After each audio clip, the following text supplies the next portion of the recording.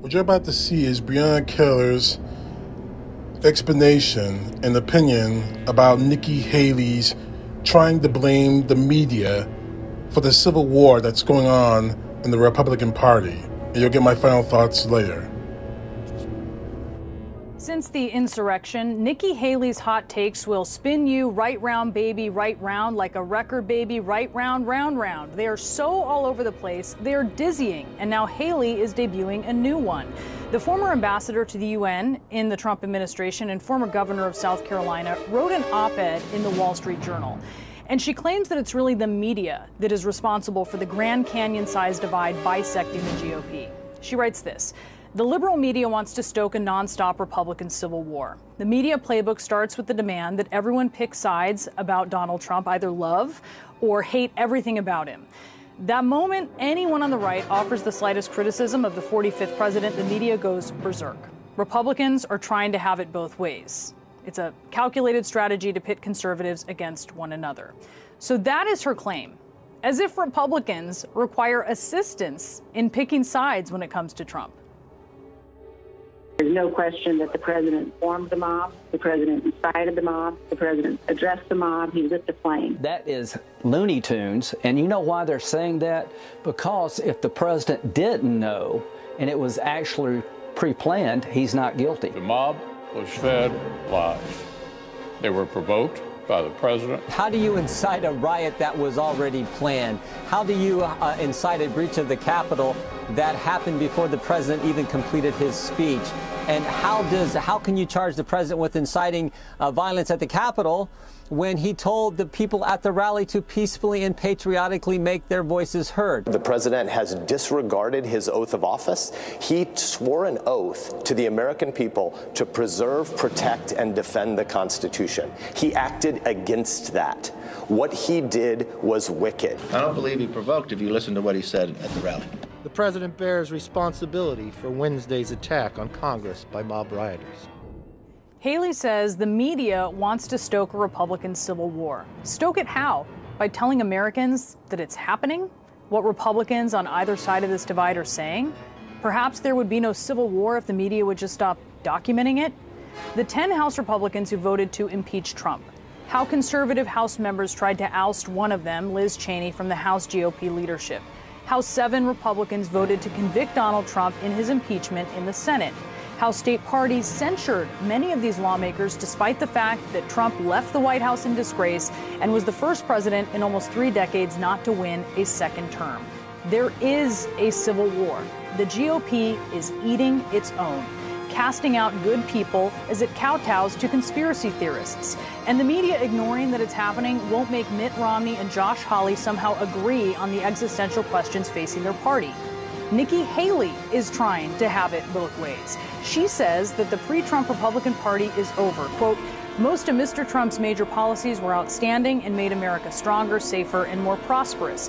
Many of his actions since the election were wrong and will be judged harshly by history. That's not a contradiction. It's common sense."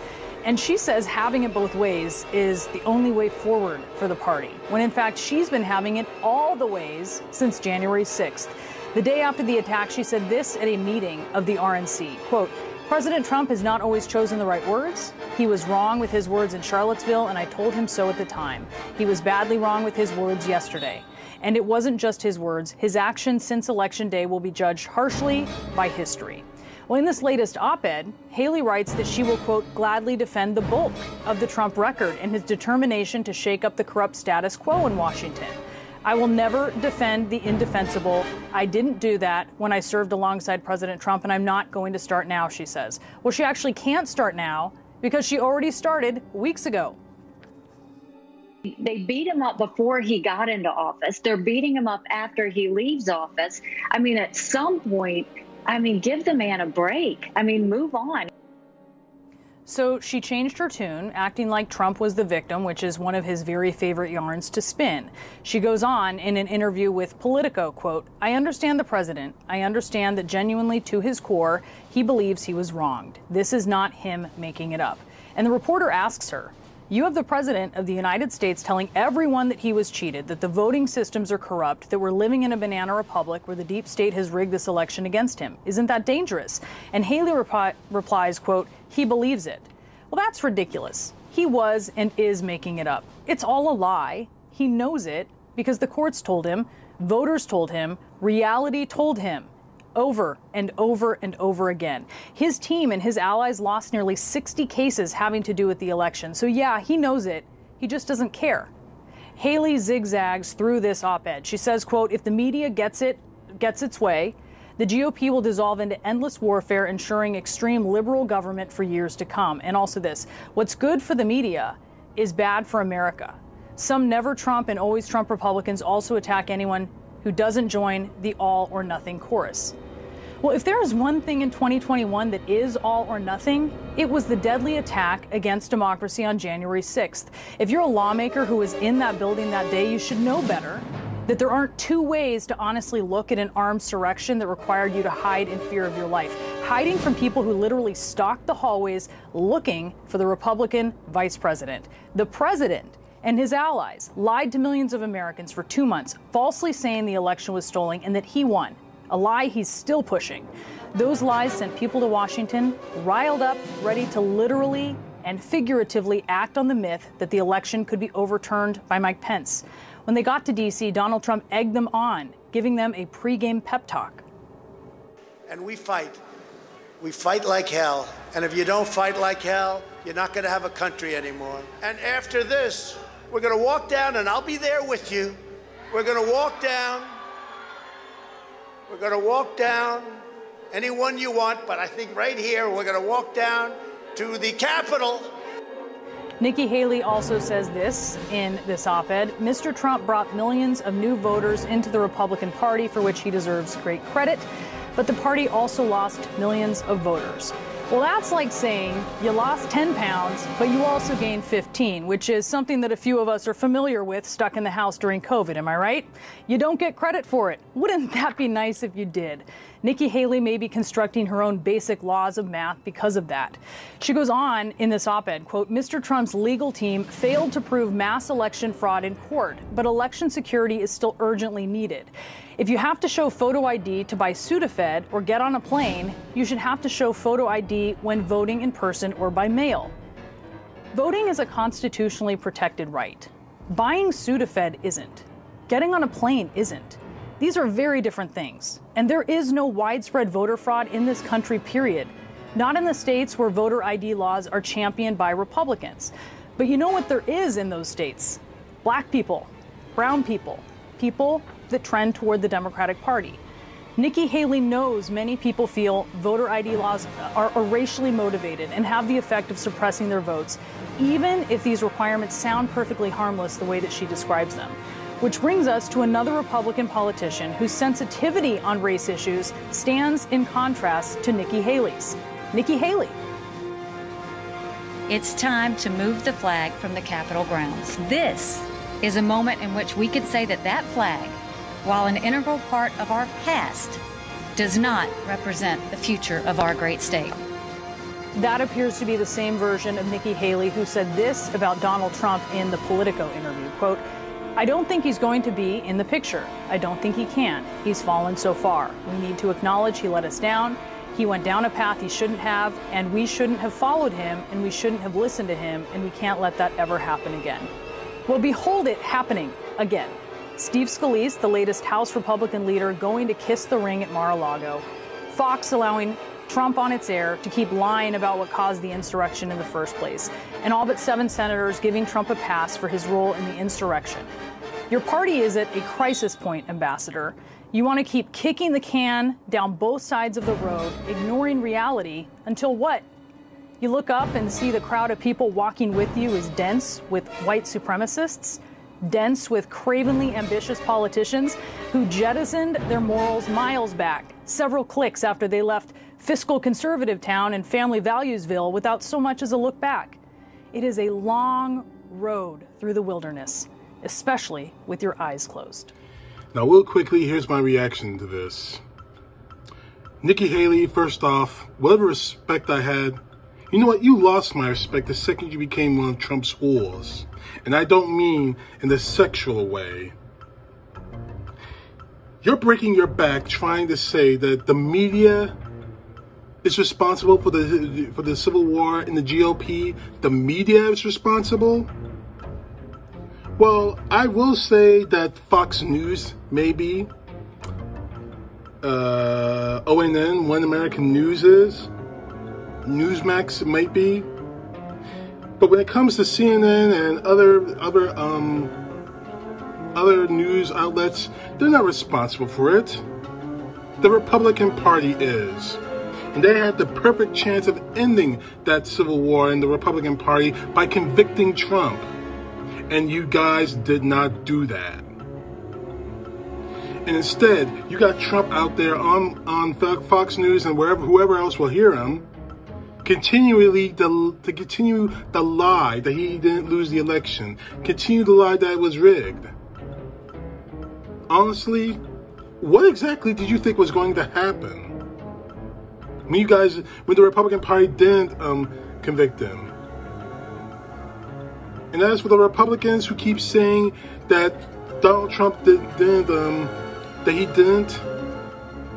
incite the insurrection, you're the Republican whores too. You're his whores, just like Nikki Haley. As I said, I had respect for her when she took down the Confederate flag off her state when she was governor of South Carolina. I thought she was going to be the only voice of reason in the Trump regime when she was appointed as the ambassador to the United States, to the U.S.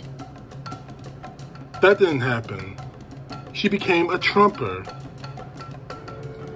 The fact is, the reason why the GOP is at a civil war point at this point in time is because the Republican Party won't break itself of Donald Trump. You've been hearing people like Lindsey Graham saying Donald Trump is the future of the Republican Party. Saying that Laura Trump, his daughter, who's probably going to run for office sooner or later, that she's the future of the Republican Party. That you're still screaming that Donald Trump's going to be back in 2024. That you're worried that that the civil war that's happening in the GOP is going to cost them in 2022. The civil war isn't made by the media. Not the Democrats, not Joe Biden, not Kamala Harris, not anyone in the Biden administration, not anybody. The poison in the GOP is completely on the GOP side. So Nikki, I would stop right now making yourself look like an idiot. Because quite frankly, whatever respect I had for you when you took down the Confederate flag is gone. It's gone. It's finished. And in closing, I want to show you this video clip right here. It seems that Rafael Cruz is on his way back from Cancun after he got caught. Don't make no mistake about this. He's not coming back to Texas because he did wrong. He's not going back to Texas because he was wrong and he wants to help the people of Texas. He's coming back to Texas because he got caught. And he tried again, as I said in the earlier video, he tried again to use his kids as an excuse, like the scumbag coward he is. Just tell the truth for once, Cruz. Rafael, tell the truth. You don't care about what's going on in Texas. You don't care about what's happening to the people of Texas. You know what? Play the clip.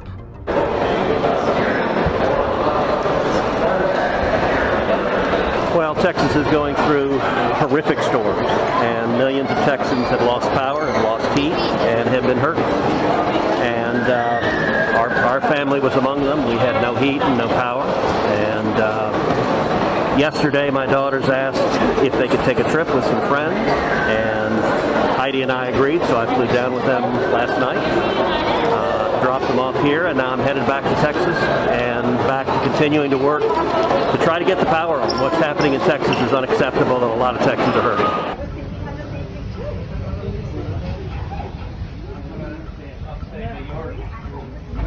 A couple feet of snow and just kind of going.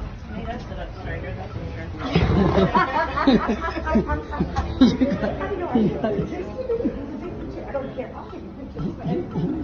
Casual.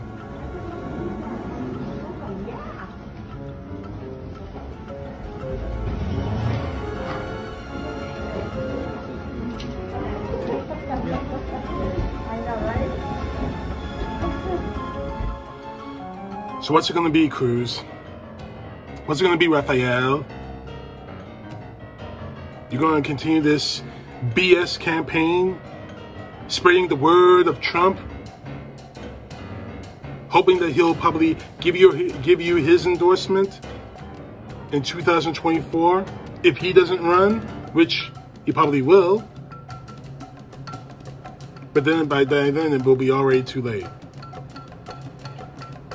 If that's what this whole thing is about, Cruz, if this is your chance to somehow one-up Donald Trump in this inhumanity, mission accomplished. And that little stunt of yours, this guy had a fully loaded suitcase carrying on. You don't pack something like that if you're just dropping someone off. You got caught, Trump. Oh my God, I was about to call you Trump. Maybe you want me to call you Trump. Maybe your name should be Ted Rafael Cruz. Maybe your name should be Ted Rafael Trump. Maybe that's what you're trying to do. But it ain't gonna happen. I am formally calling for your resignation, Rafael Cruz. And dare I say, you're not the only Republican I want out of Congress and out of the White House. I got a whole list of Republicans that I'm going to talk about in these videos.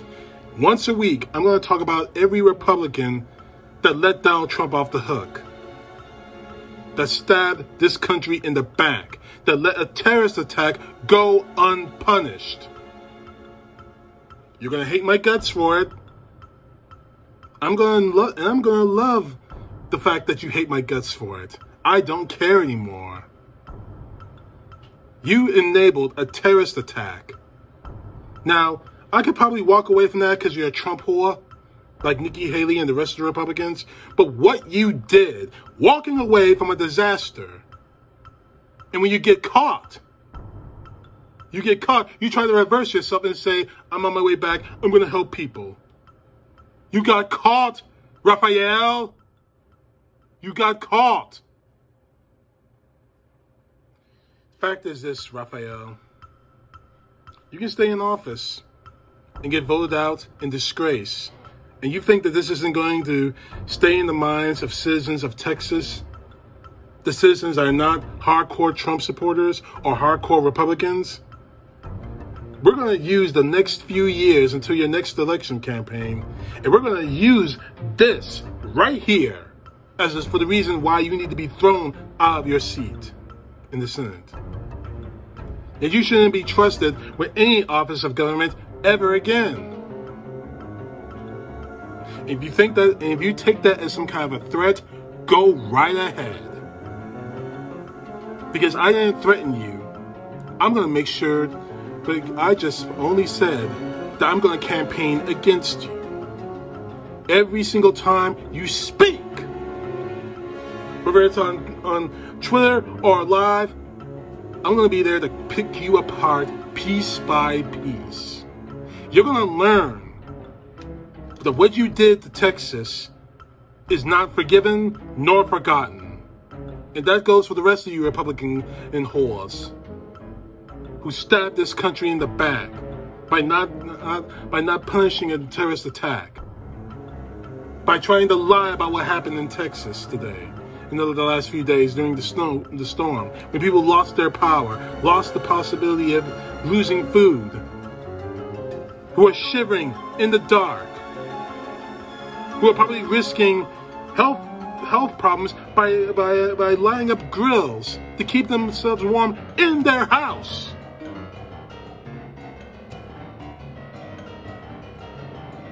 disgust me, Cruz. But don't worry, you're gonna get warm very quickly, Cruz, because I hear the temperature in hell is hot.